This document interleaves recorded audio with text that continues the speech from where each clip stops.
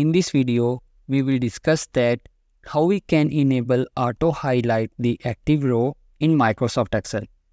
We know that whenever we work on huge and complex data, it is quite difficult for us to focus on the active row, right?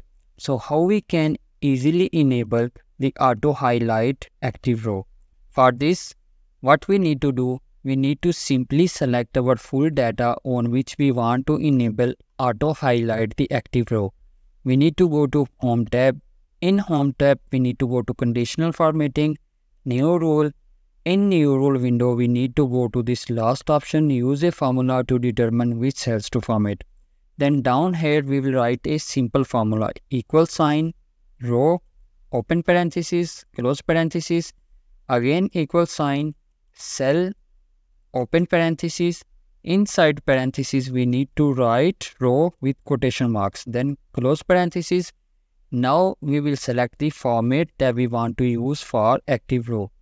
We will click on format. Let's say we want to use this color, we want to highlight this color, the active row. We will go for OK. Again we will go for OK.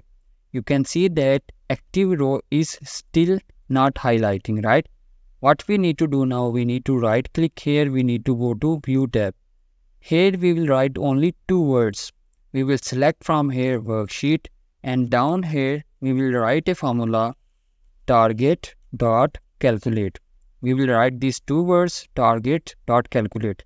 We will save this and it will give us option, do you want to save your worksheet in macro enabled worksheet? We will click on no to save our worksheet in macro enabled format. From this drop down list, I will select Excel macro enabled workbook. I will go for save, and after this I will close this window, and you will see that we have enabled the auto highlight active row. So friends, you can see it is quite simple to enable auto highlight active row in Excel. I hope you like this video. Please don't forget to like, share and subscribe.